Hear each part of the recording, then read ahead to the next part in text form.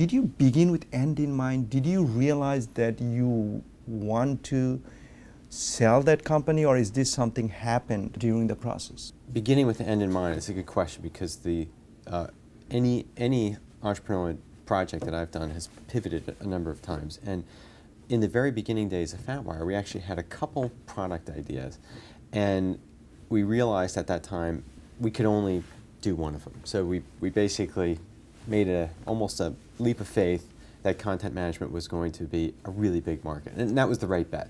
And I can't say that we knew who we were going to sell to, when it was going to be, and there was a lot of adjustments along the way, but we did have a sense that this was a really, really big market opportunity. And there was a lot of twists and turns along the way, because this was in the 90s as the bubble was frothing and then ultimately popped, and then you had a recession, and then you had a second recession. So there was, there was a lot of improvising, a lot of building, a lot of blood, sweat, and tears. But we had this, definitely had this, we were convinced that this was going to be a very big market.